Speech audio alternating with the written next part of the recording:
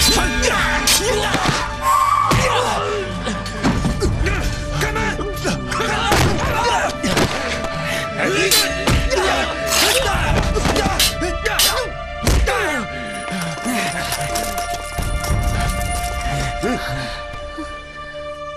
奸臣贼子，你们想造反吗？我们来替天行道。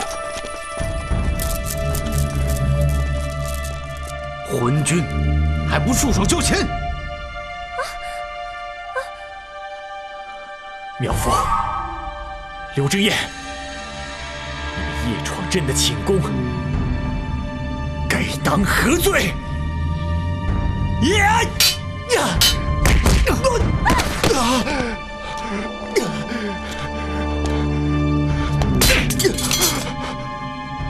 皇上还是不要妄动的好。你们这算什么？算什么君臣之道？你当着我们的面说什么讨燕云、赢2胜，如今只知道逃跑，这又算什么君臣之道？朕怎么想，其实你们这些人能够了解的，是吗？这叫骄兵之计。你一代将军，没读过《孙子兵法》，不知道什么叫做兵不厌诈吗？放开我！放开我！哼，相信你这些鬼话的，只有康吕和王渊。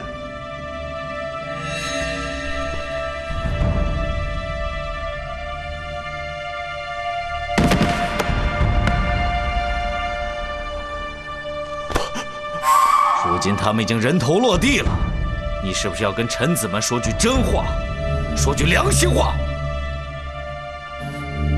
真话，良心话。过河，过河。记得吗？有个叫岳飞的，恭恭敬敬地给你上折子，要你下旨过河赢2胜。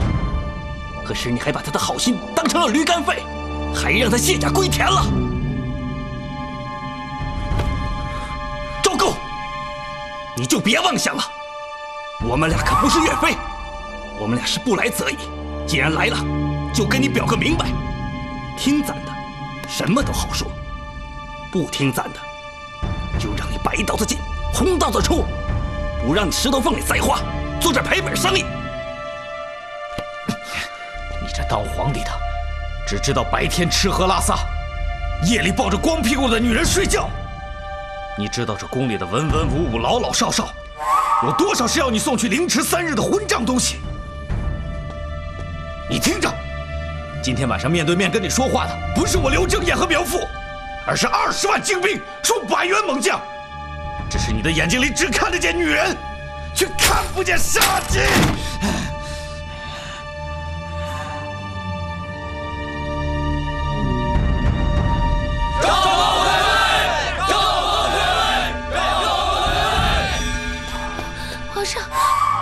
皇上，你们要干嘛？放开他！你们到底要干什么？你写下罪己诏，废帝退位，朝廷立你的小儿子登基，由孟太后垂帘听政。就这么多？就这么多还不够吗？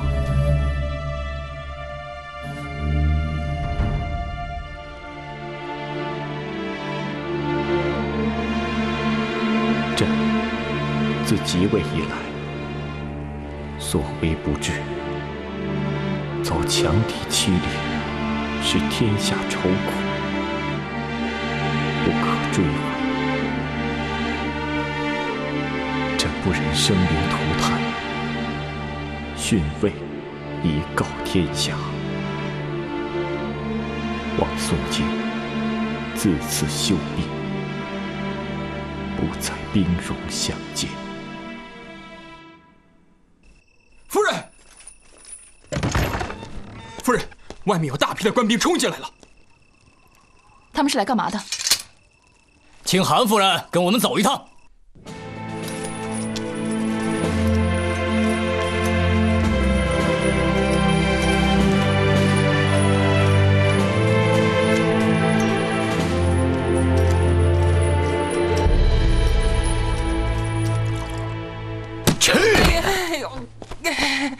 给我滚过来！滚过来！哎，来喝。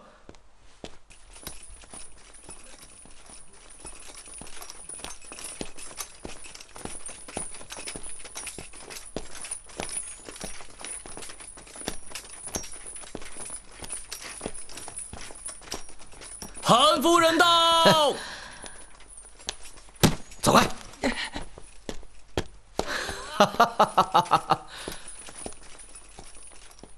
韩夫人，今日真是多有得罪啊！韩大人一直是我等武将心中敬仰的前辈。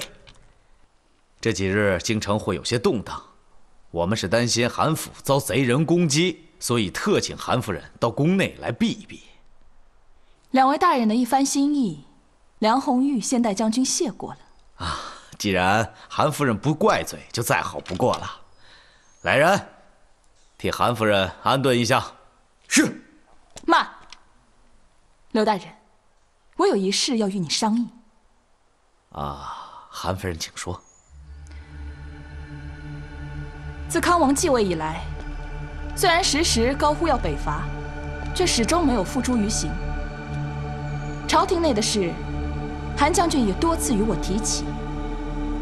他常年南征北战，麾下众将领奋勇杀敌，不畏死伤，求的就是为宋朝夺回失土。可是朝廷却屡屡托辞，不肯动兵，这怎能不叫人心寒呢？韩夫人所言真是句句道出我们武将的心事啊！近年来，我身居京城，对康王重用宦臣一事也有所耳闻。听闻他昏庸无能，不理朝政，百姓都对他怨声载道。决黄河一事，更是让民怨四起。今日，两位大人的所作所为，在我梁红玉眼中，乃是一大义举，是为天下百姓造福啊！韩夫人果然是深明大义。实不相瞒，韩将军其实也早有反应，只是苦无机会。两位如果愿意让我带信给他，他应该会追随两位。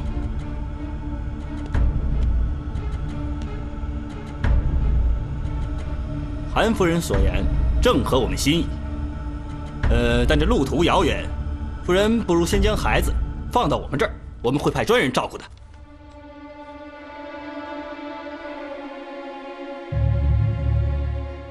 我也不想幼儿随我舟车劳顿，然而小儿尚年幼，还未断奶，留在这里让两位大人照顾，恐怕不大方便。两位若是怕我路途奔波，大可派人与我同去。好，韩夫人真是个明白事理的人。来人，备马，护送韩夫人去秀州。是。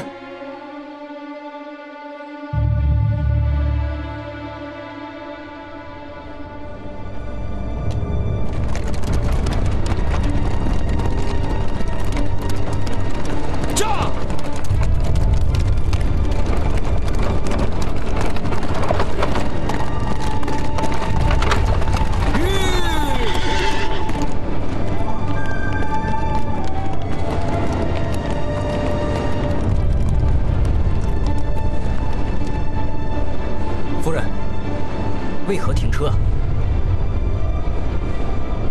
夫人，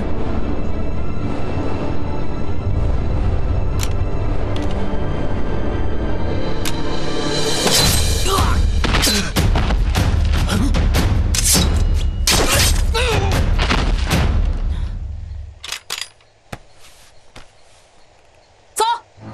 驾！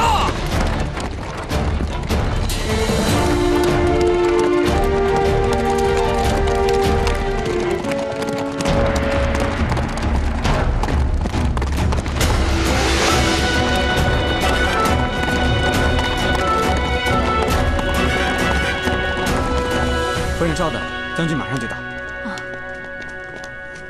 夫人，将军，你这次过来，是不是出什么事了？京城出大事了！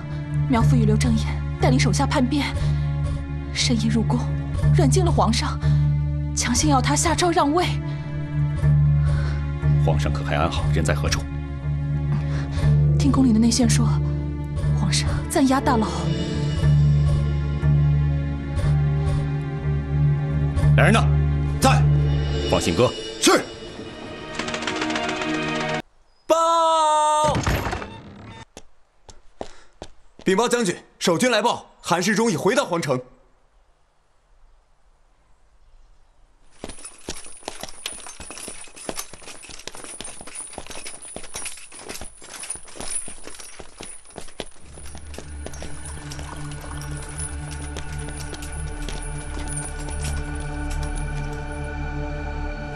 见过二位将军。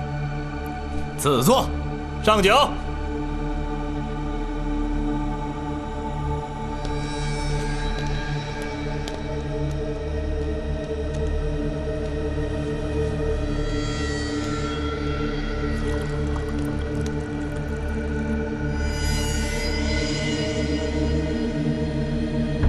来，韩某先敬二位将军。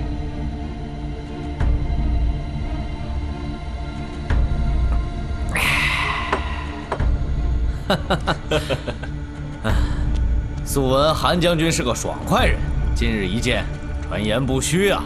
啊！二位有如此魄力，也让韩某十分佩服。实不相瞒，当今朝廷宦官与大臣勾结，武将血洒疆场，却要忍气吞声。说实话，韩某已经忍耐多时了。这么说，韩将军是支持新军的？当然，只是不知道新军对韩某可有加官进爵啊？有，当然有。只要韩将军愿意效力新军，高官厚禄都不在话下。更重要的是，北伐一事也会有个说法。那就太好了。不知二位打算对康王如何处置？那韩将军有什么建议啊？我大宋讲究君臣之道，名不正，则言不顺；言不顺，则事不成。就这么一直把他关着，又没有合适的罪名，我看反而难以服众。呵呵，韩将军果然说的有道理啊！依韩某之见呢，不如封他一个王爷的爵位，把他贬到边疆去。既可以保存了名声，又可以无后顾之忧。二位觉得如何呀？韩将军这个办法真是两全其美啊！在下佩服。明日我就让皇上下诏。我只是一个建议。来，喝酒。来。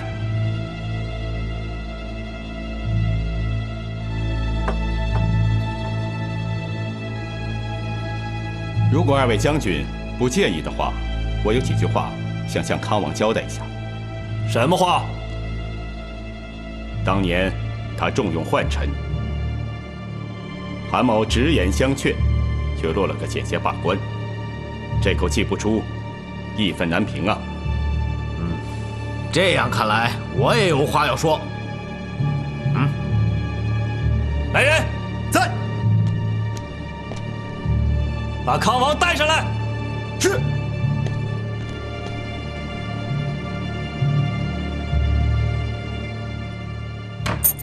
哟，你们这对狗男女，死到临头了还不忘风流啊！你们想干什么？有什么事冲我一个人来就好了。把他带走。起来！你们干什么？走！爱妃，快走！等一下，等一下，走！好好活下去，好好活下去，走，好好活下去，好好活下去，好好活下去。皇上，皇上。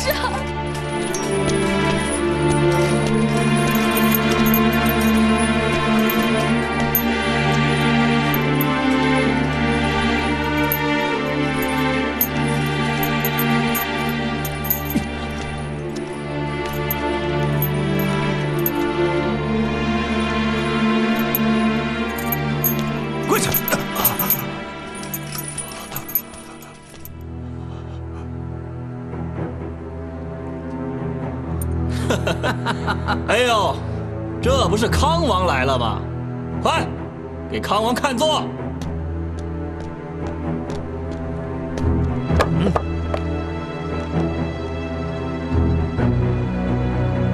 康王，你怎么不坐呀？啊？坐呀！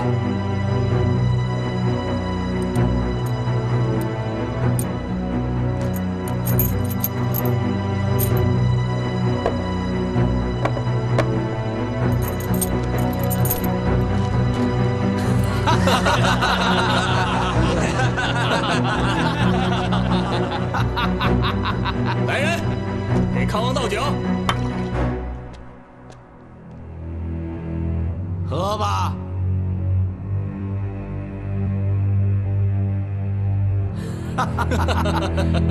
喝！你倒是喝呀！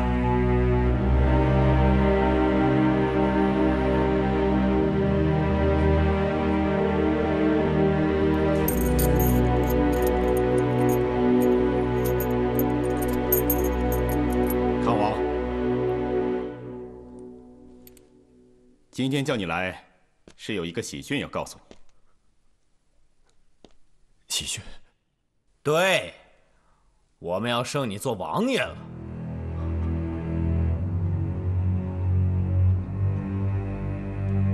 王爷？派你去岭南做王爷，有良田万顷，不但没有生命之忧，还有朝廷的赏赐可以拿呢。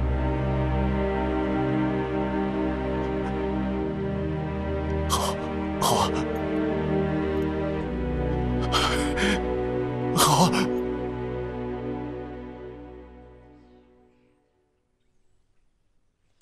各位大人，今日喝得这么高兴畅快，真是难得。不如让我来为各位大人击鼓助兴，你们看可好？好，早就听说韩夫人是个击鼓的高手。既然韩夫人愿意赏脸，当然好了啊！好。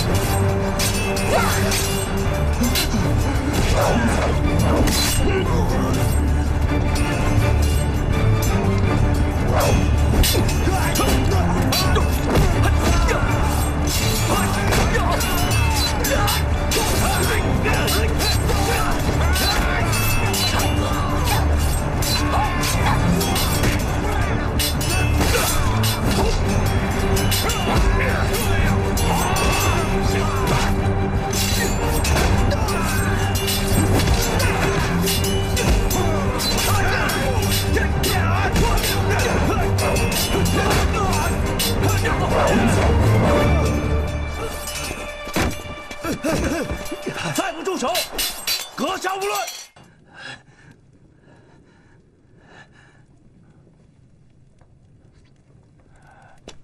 把这2个逆贼收入监牢，听候发落。皇上，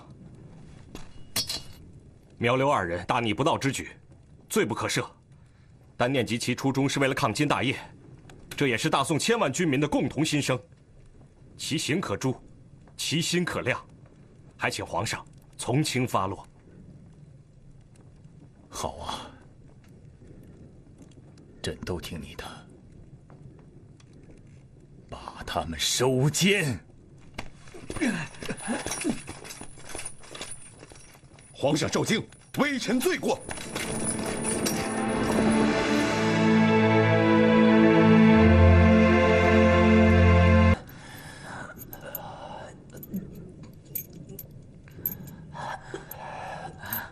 皇上驾到！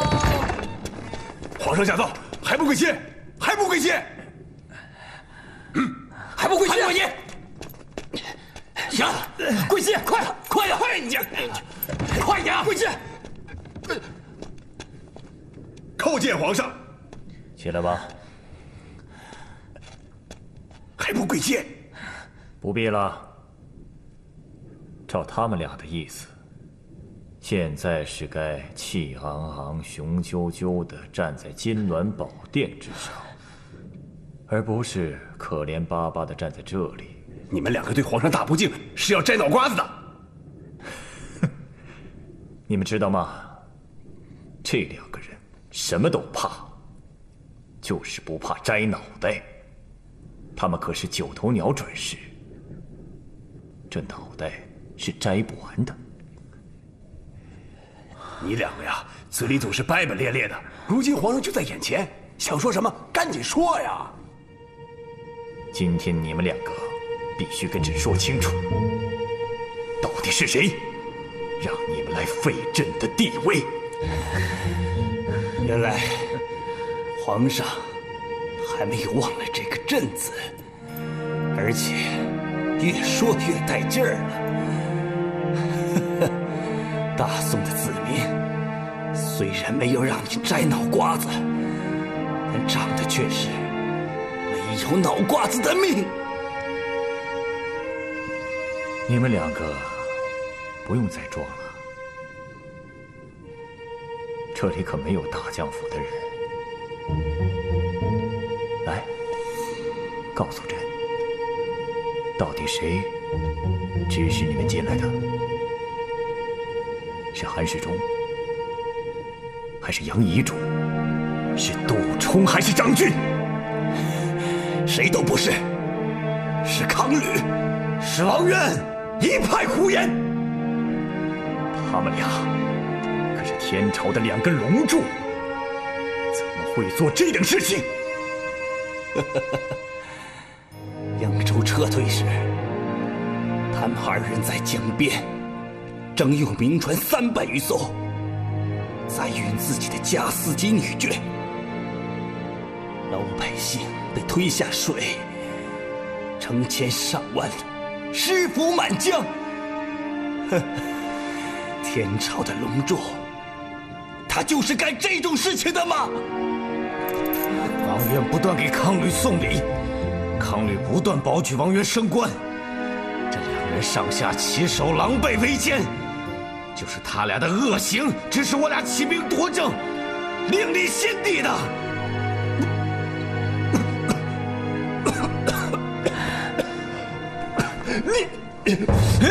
老实点，放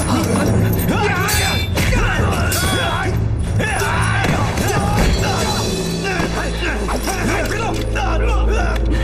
我！放开我！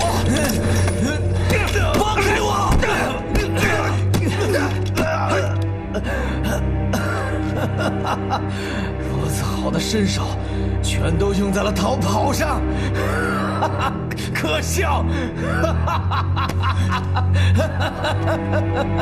给人！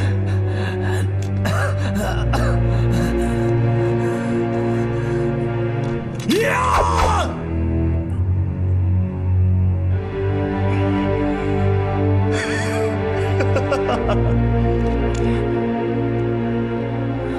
可笑的是，你们俩想让朕把你们一刀毙命，那是不可能的。朕要让你们尝尝夜闯神功、雪花兵变、凌迟示众的滋味。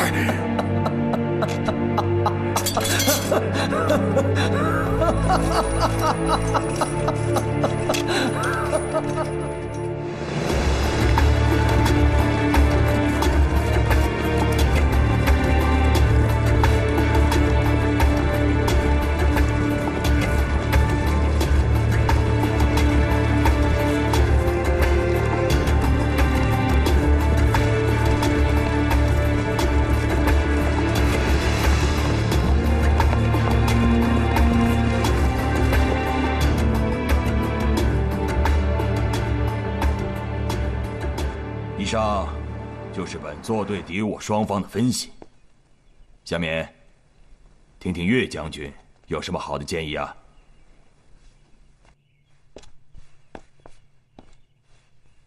诸将都知道，建康府乃古来兵家必争之地。现今面对兵临城下的决战，各路京师悍将汇聚一处。今日守建康，10万人可行；他日夺建康，100万人莫办。所以今日之决战，只可赢，不可输；只可得，不可弃。他娃儿的，不就是一死吗？俺老牛跟金兀术拼了！对，拼了！今人西路要取江西，东路要陷浙江而夺临安，东西交集，目的就是逼咱们的皇上出江漂海，流离失所，弄得军不像军，朝廷不整。金兀术阵中有谋，谋中有阵，的确是一位强敌。目前帅座耗费心力，布置周详，我军士气之盛，向所未有。只是末将听下来，大江北岸全然放空，马家渡一处毫无重兵防守，甚至把存在在长芦镇崇福禅院里的军需与粮食，一把大火烧个精光。万一金兀术突然袭击，强渡马家渡，对贵部施以迅雷不及掩耳的奇袭，其后果恐怕尚难预料。飞部自不量力，愿以5000人马请缨作战，固守马家渡。一则补充布防兵力之不足，再者支持预备部队之机动，如有险胜，尚可越江而北，驱贼出关。好了好了，你不要又来兴北伐营2声那一套了。马家渡地处天险，易守难攻。他四太子虽有谋略，断不可强行马家渡。我等在这里经营马家渡，完全是一部废棋。你就不要在马家渡的事上虚掷人力物力了。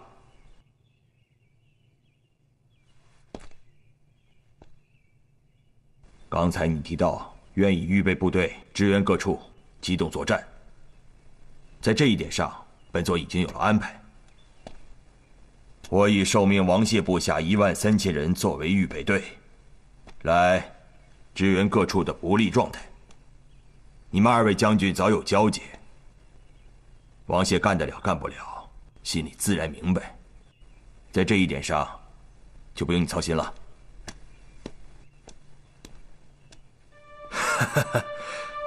难不成岳将军还要抢为兄这碗饭吃啊？眼下还有比吃饭更要紧的事情哦，就是辟谣。据说王将军的宝卷和家当都已经送到了福建。若是前线的将士有所耳闻，对作战的勇气和决心似有不当。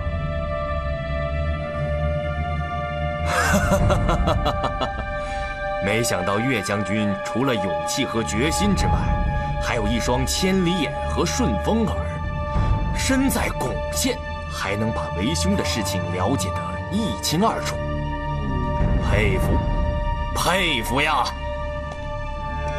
岳飞啊，你不要听信好事者的恶意挑唆。大战在即，不要伤了好兄弟之间的和气嘛。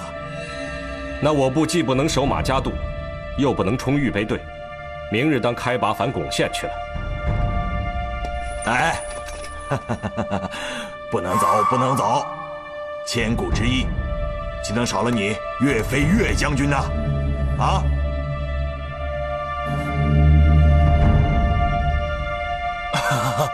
留守府备有盛宴，请大伙入席啊！大伙入席啊！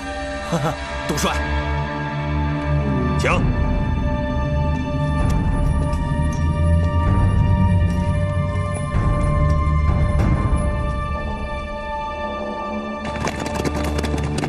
西方部队在西北三角洲约14000余人，陈粹部队在西南一柱天约17000余人，郭伟部队在油皮嘴约18000余人，刘京部队在王高屯约2万人，就在这个地方。至于王谢部队掌握了4方兵力，其位置在城中央，作为机动，全权听杜充的命令调遣。至于岳飞嘛，也在积极准备，争取主动。他想让他的预备队变成主力，妄图在我军进兵的路上进行拦截。看来赵构是把大宋的精英都派上阵了。哼，大宋的精英，个个都是贪生怕死之辈，就连大宋的皇帝都是孬种。哈密赤，你看这仗该如何打呀？敌人的部队现在处于建康府以及附近的山脉之中，而我军正处于敌军的正北方向。攻击区里有长江，有沙滩，有沼泽地，有高山丛林。本军攻击部队有骑兵72000人，步兵119000人。我预计打建康城这一战，应该打上4天5夜。我军伤亡的兵力应该占全军兵力的1/3。我们能使用的阵法有突破阵、4方分击阵，还有10面埋伏阵。当然了，最后还是要等4太子确定了攻击目标之后，我们再做定夺。这王高屯与三角洲之间加了一个马家渡。此处是急流与悬崖纵横交错之所，是罕见的天险。大宋认定咱们不会以马家渡为攻击目标。4太子，末将愿立下军令状，10个时辰之内强占马家渡。有马家渡上去，可能如入无人之境，本军全无伤亡，也可能遭遇伏击，伤亡可就不止1/3了。这可不是逞能的时候啊！4太子，自古沙场一局棋，末将就是这个走法。咱们是明知山有虎，偏向虎山行。4太子，上马家渡是一个绝招，但也是一个险招。我认为攻建康城应该是智取，不应该是力取。如果我们要上马家渡的话，尸横遍野，堆积如山；但如果我们直接攻一柱天，反而会易如反掌。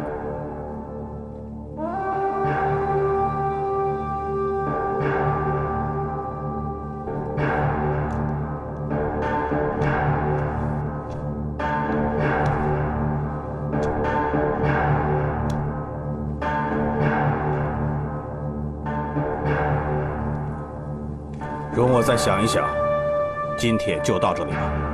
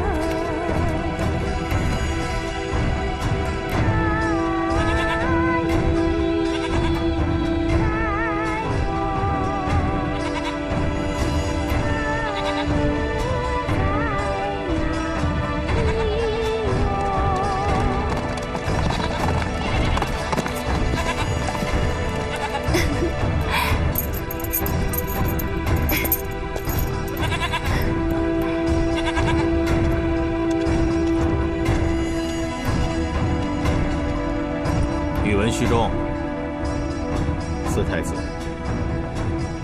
一早就在这里躲清静，为什么不随我去打猎呢？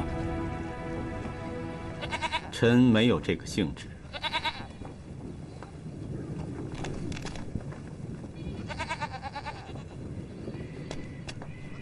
太子，老师在流泪呢。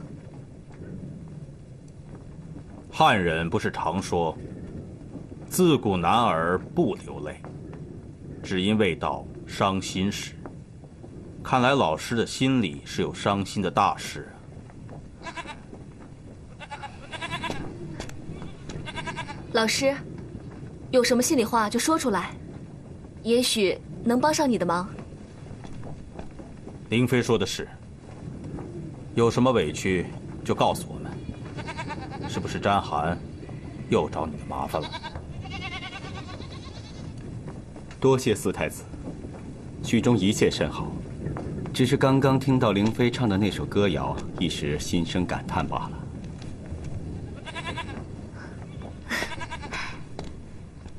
老师也听得懂我们女真的歌谣吗？灵妃唱的可是《等阿哥》那首歌吗？是的。这首歌曲律哀怨，叫人听起来倍添伤感。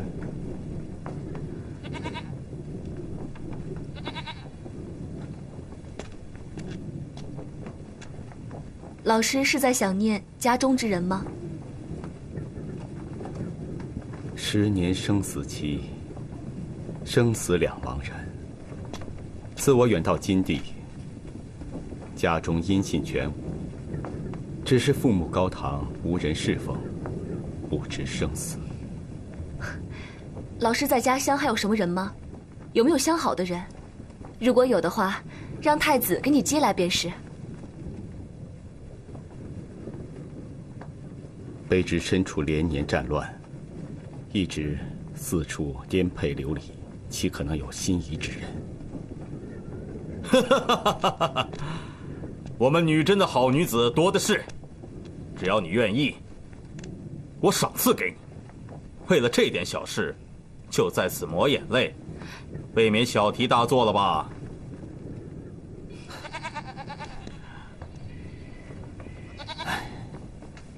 哎，老师，不许你取笑我老师。要是他走了，谁来教我汉文课呀？说的是啊，都是我不好。走，咱们去把他抓回来。老师，老师，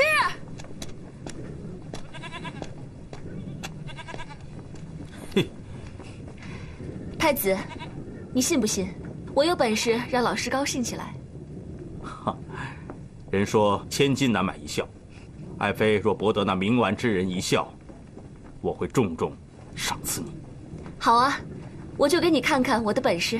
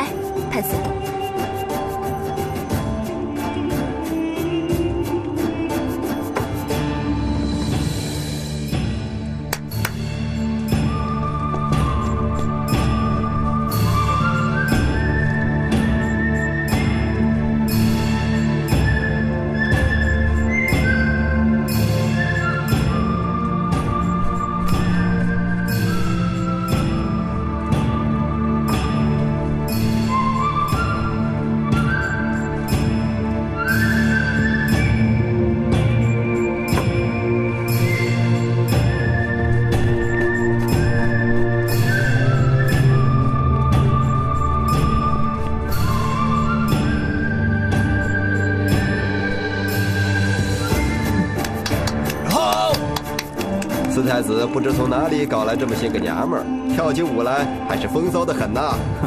全是灵儿她搞的，我也不知道这么个宝啊。看看韩将军吧，他的口水已经流到碗里去了。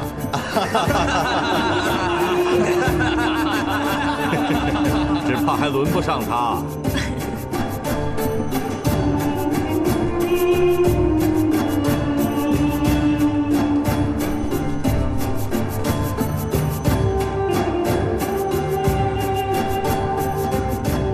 先生，我给你敬酒，你喝吧。先生，先生，先生，快喝呀！是啊，宇文虚中，不喝我们女真女子的酒，可是要挨刀子的。先生，来。谢谢姑娘的好意。宇文虚中今天已经喝得很多了，再喝就醉了。哎，先生，来喝酒嘛。先生，先生。我看你不是不能喝酒，是看不起我们女真人。你们这些汉人，就是一身骚气，还嫌我们的女子。来人，把这个人给我拉下去！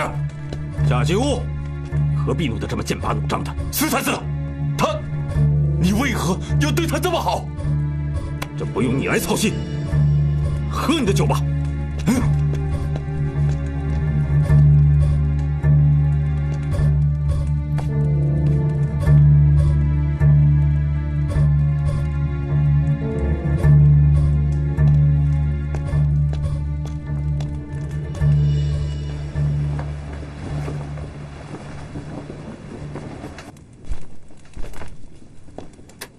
宇文虚中，本王来看你了。太子，怎么，还在为昨晚的事生闷气啊？卑职不敢。哼，你看你那张脸，拉得那么长，你当我看不出你的心思？灵妃她也是一番好意，见你思家心切，寂寞难耐，就想把她的好姐妹送给你。你看那个小姑娘，多关心你呀！你倒好，把人家往旁边一推，真是大煞风景。哼！太子和灵妃的一番美意，在下心领了，只是我消受不起。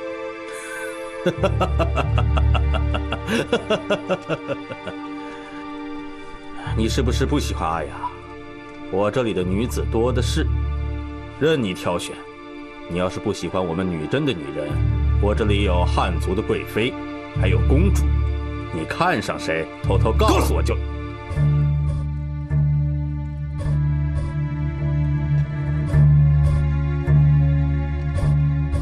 汉族的女子，个个都有尊严的，因为我们从来都不把她们当作淫乐的工具。我宇文虚中不是什么圣人。但是祖宗的礼法、人伦道德，我时刻铭记在心，不敢逾越。哼，别跟我说这些冠冕堂皇的大道理。你们的皇帝3宫6院，有的女人一辈子守在深宫，也未能被临幸一次，谈什么人伦道德？狗屁！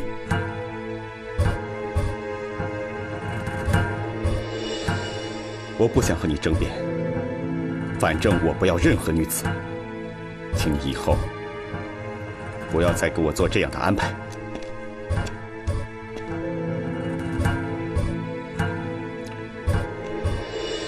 我记得以前你跟我说过，家中只有高堂老母，不知生死。既然不知生死，何必念念不忘啊？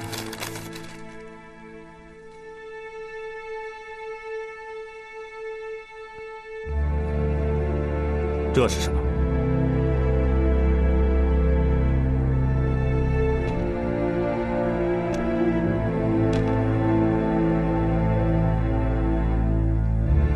这是我的家乡。好男儿志在四方，忘记过去才是最聪明的做法。本王不会亏待你的。谢四太子。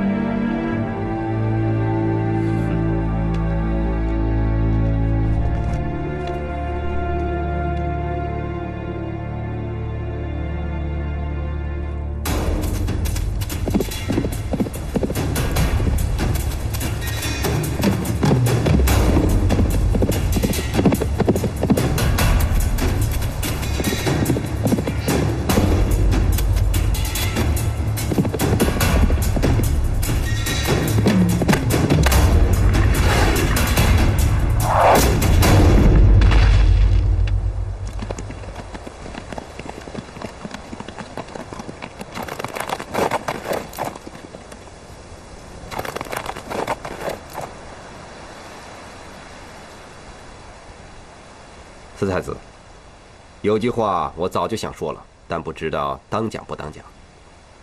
那你就痛痛快快地说出来。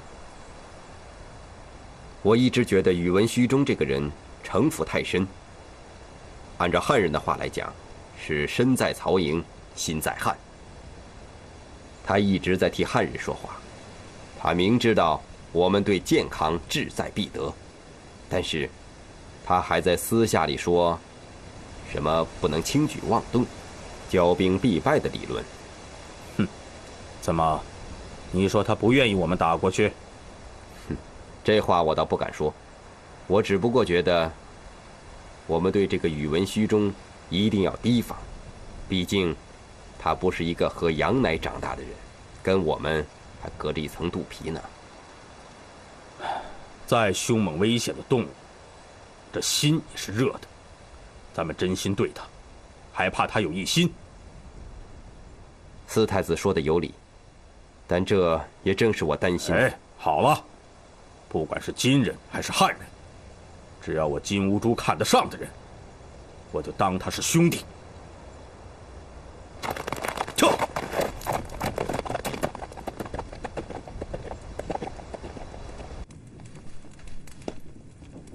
果然是十里飘香啊！宇文虚中，我最佩服你们汉人的酿造之术，出神入化呀！来呀，今天咱们不醉不归。既然四太子这么说了，那今天我们好好的喝一场。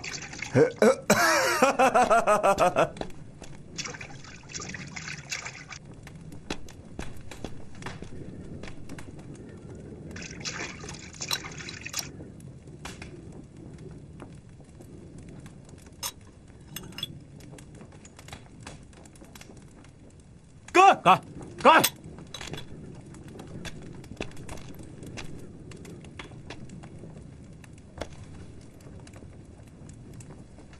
四太子，你这是？这正是四太子的高明之处，先生就不必过问了。哼，哈密赤，你明天就启程去健康，把我的好酒送给我的好朋友。是。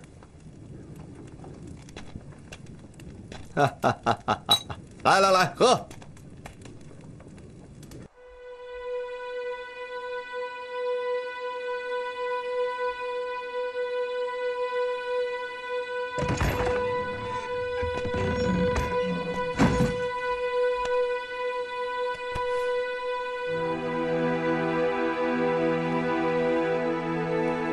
当年，苗父刘正业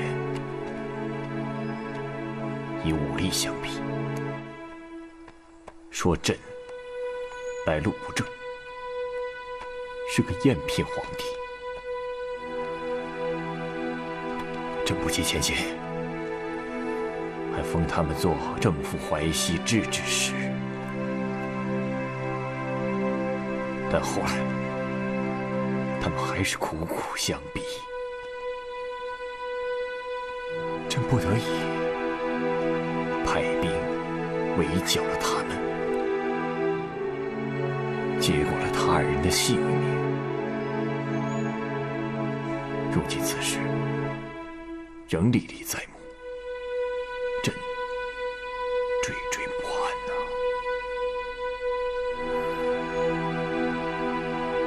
皇上，您受惊了。不过现在有韩世忠，还有杜冲，这些忠臣世朝，皇上将无后顾之忧了。韩世忠，你看看，这些都是韩世忠和岳飞给朕上的奏折。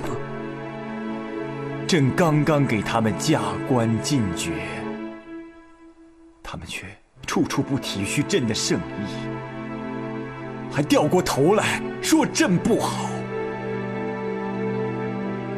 朕到底该如何去做，才能让他们满意？朕要怎样掏心掏肺，才能让他们臣服？请皇上息怒。那日，苗柳逆贼可以当着我的面砍了王渊、康女的头颅，把朕赶出皇宫。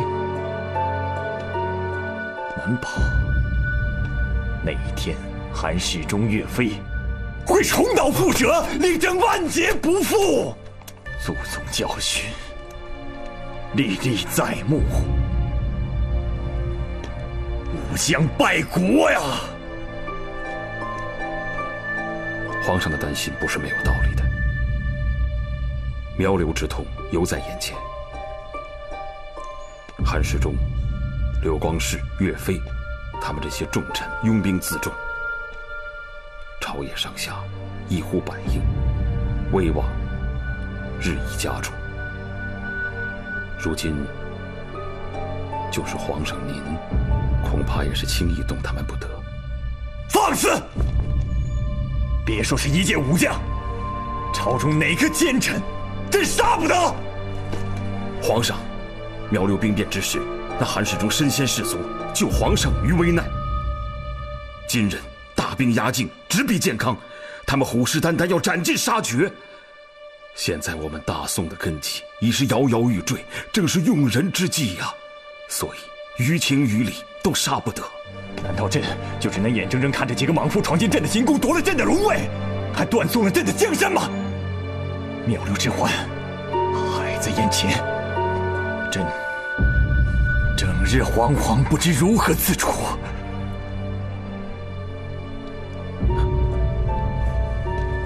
皇上稍安勿躁，这奏折不过是那些武将莽夫们的一时冲动，还没有形成什么气候，也还没有到不可控制的地步嘛。起来说话。是。那以爱卿之见，该如何放话为人啊？韩世忠、刘光世、张俊等护驾有功，现如今又被皇上加封进爵，天下人无不赞扬圣上之伟德。这朝野之中文臣武将，他们也看到了圣上的一番爱臣之心呢，所以他们不敢有所作为。不敢？韩世忠、岳飞连上20道奏折，20多道，这不是明摆着让朕难堪，让天下人看朕的笑话吗？智者贵在审时度势。韩世忠他们那些重臣并没有反心，还有他们能为社稷所用，还望皇上先留着他们吧。那不是养虎为患吗？皇上，战国时，赵国与燕国相争，燕国说客苏代曾经跟赵惠王说过一番话，就是鹬蚌相争，渔翁得利的故事。他的目的就是要暗示惠王，若两国相持，以避大众，强秦必成得利之渔夫。惠王听完之后甚喜，不但不责罚于他，还立刻停止了与燕国的旷日之战。皇上，若想社稷无虞，就必须要做这个渔夫。撒下鱼饵，让那鹬蚌相互咬吃。等到他们两败俱伤的时候，老皇上，您就可以轻轻松松地收起渔网了。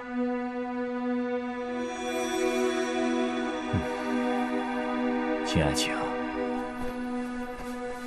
朕现在是内忧外患，在内那些个武将个个是深藏暗箭，在外军人对大宋又虎视眈眈。你倒是告诉朕，朕如何才可得一日的安宁啊？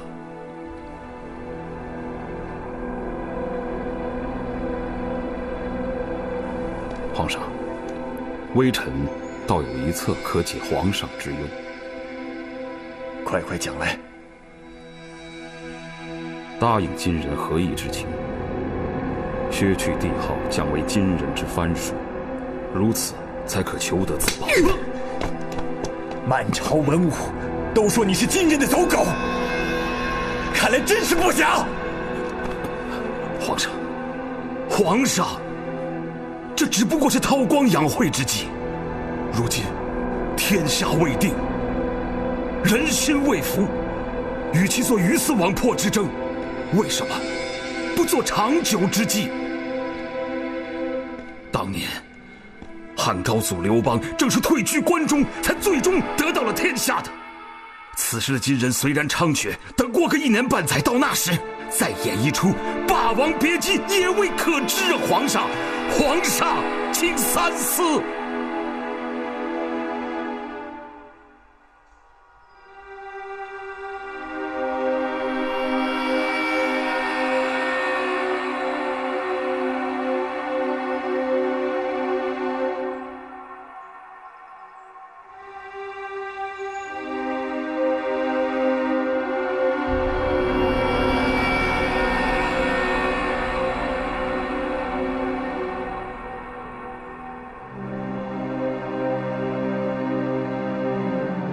臣告退。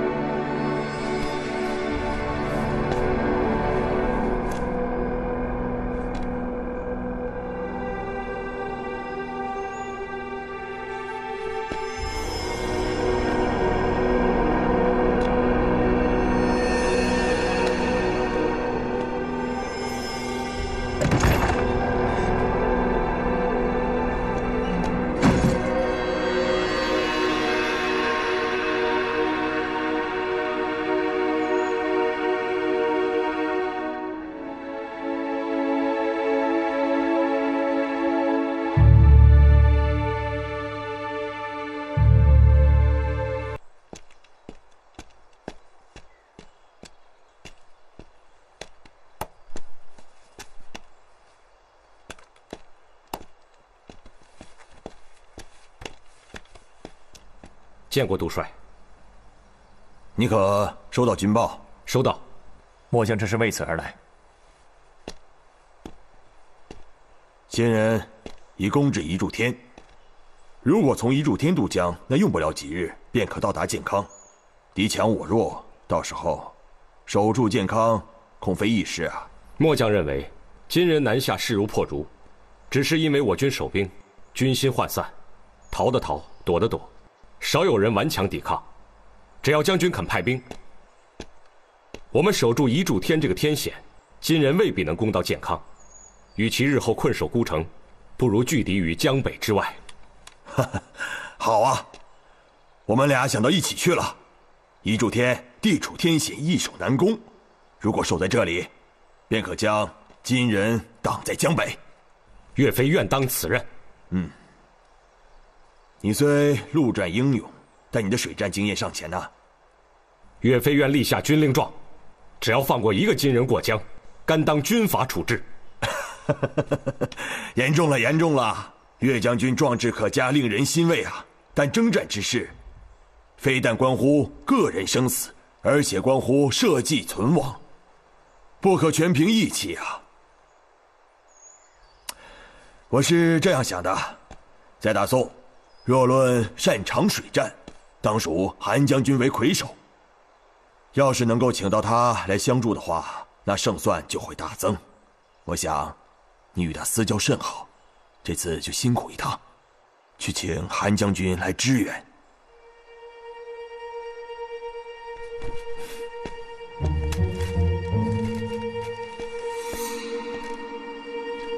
军情危急，请务必将韩将军请到。末将遵命。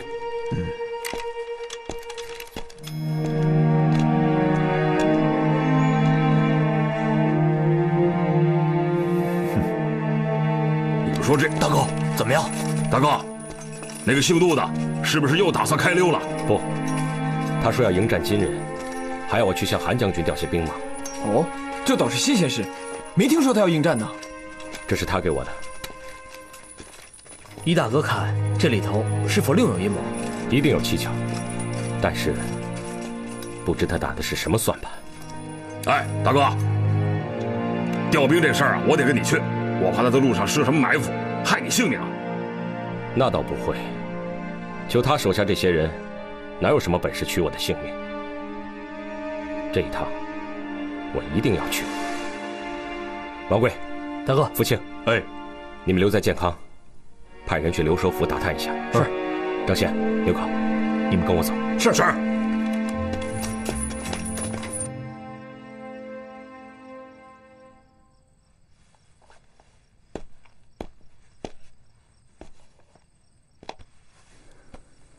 官人，我们本来在五国城已经过得挺好的，现在回来又得跟着皇上逃来逃去，何苦呢？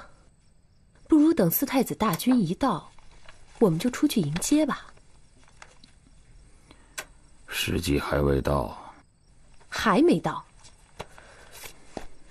都说我们是经营奸细，等皇上有一天走投无路了，他临死也得拉个垫背的，到时候还不得拿你开刀啊？唉，我也知道，不跟着皇上跑那当然是好，可是我们要去大金，也得想一个妥当的理由啊。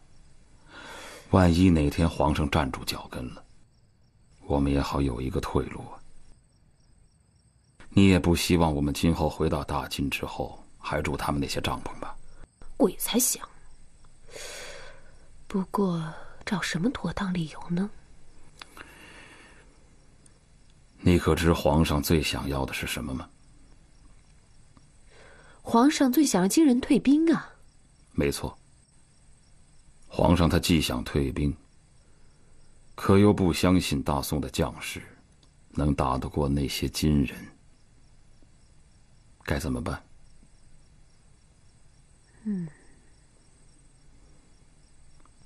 议和。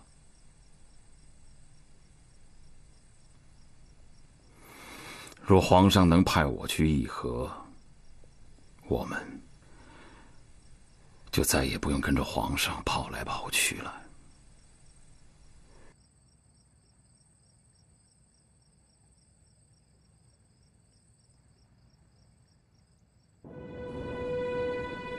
当日绝黄河，你们上奏折，说是能阻截金人，至少拦他们1年半载，因此还牺牲了那么多百姓的性命。如今不到数月，健康就告急了，你们有何话说？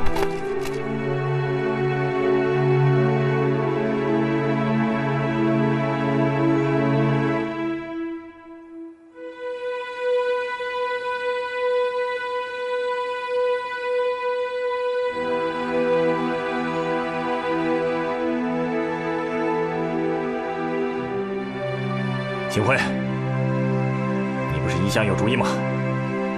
今天怎么不说了？啊！启奏皇上，金人对我们大宋疆土可谓是志在必得。河岸决堤，黄河两岸民众受灾严重，民心军心都很涣散。现在金人南下的攻势有增无减，所以健康告急也是情理之中的事。这是情理之中的话。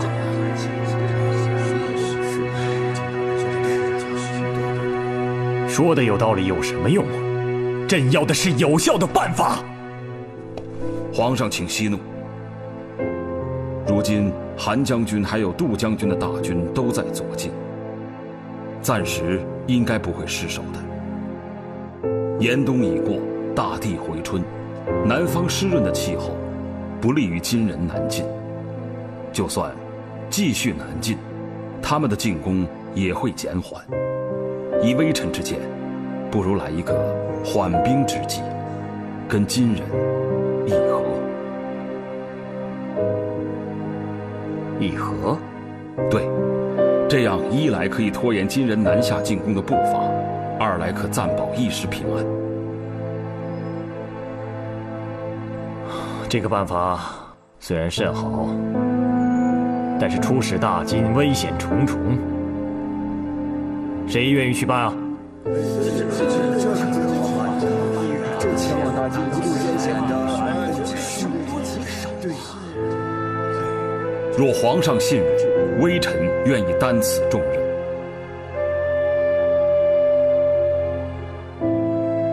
爱卿这么说，朕就放心了。这事就交给你去办吧。微臣领旨。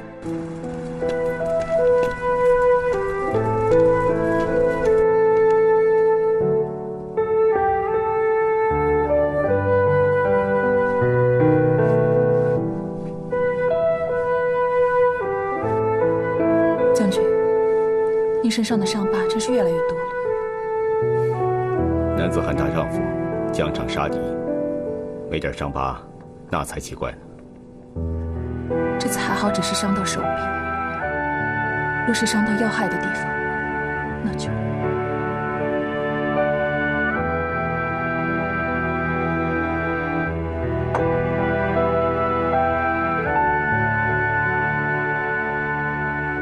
我命大，死不了。连算命的都说了，我能陪你到99。红玉啊，有了你，有了燕儿，我会小心的。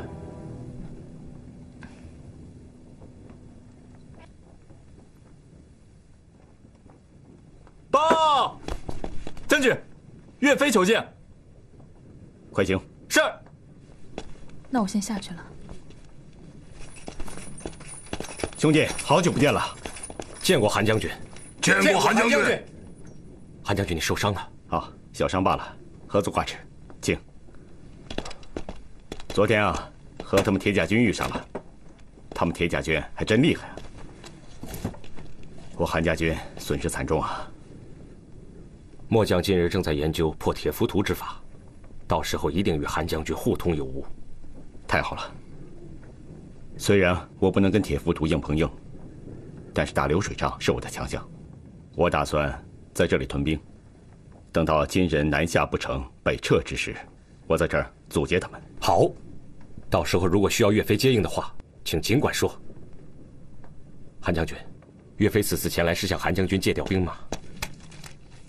杜帅书信。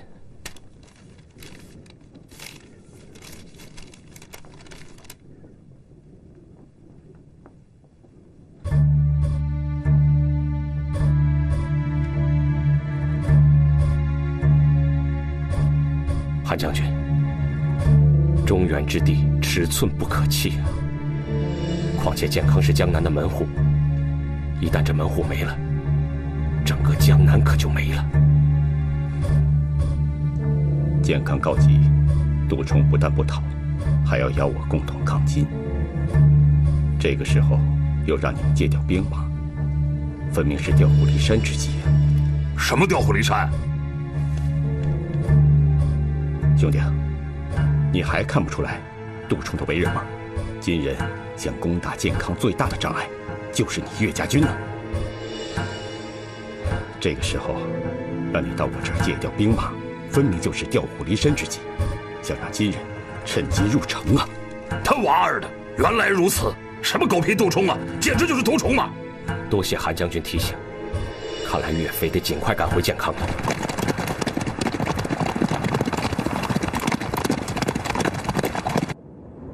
人人都知道岳飞用兵一向是以多变著称，其实论谋略，还是不能与杜帅您相抗衡啊！哼，这小子冥顽不灵啊！金人一旦攻进来，我怕他负隅顽抗，到时候会死伤多少无辜的百姓啊！我这可是善举啊！是，杜帅一向以百姓的安危为首要。东西准备的怎么样了？都准备好了。好，今晚寅时动身。是。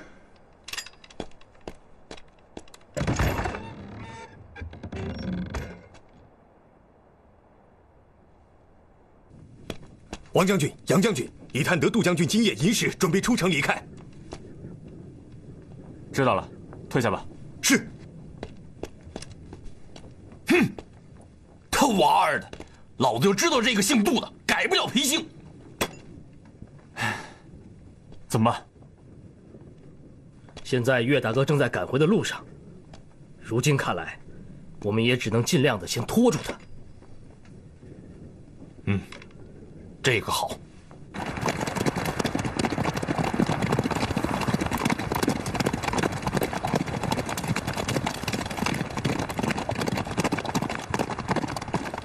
停！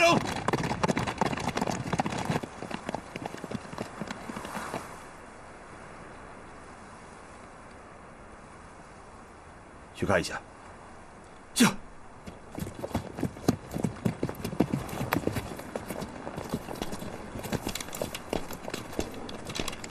守城的是哪部分呢？王将军，我们得到军情，说这几日可能会有金人来攻打，所以岳将军特意派我来加强守卫。知道了。都给我精神点儿！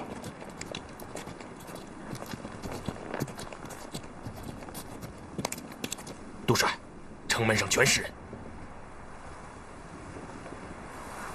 传我的命令，让他们撤下。是。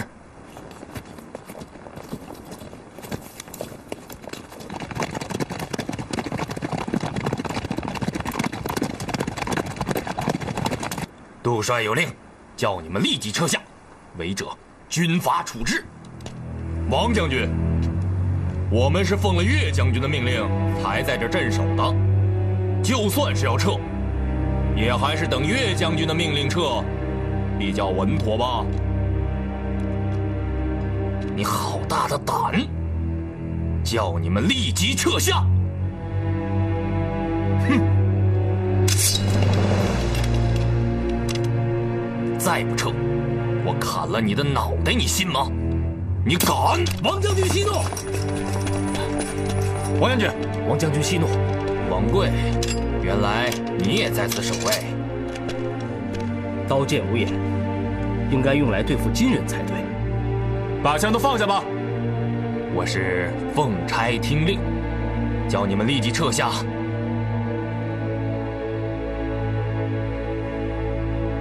王将军，前方军情告急，加强守卫是情理之事，不知杜帅为何不守反撤？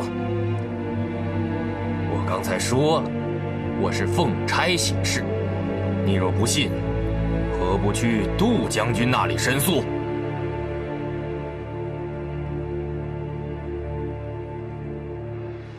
王将军言重了。来人，在。传令下去，全体守军撤下。是，王贵。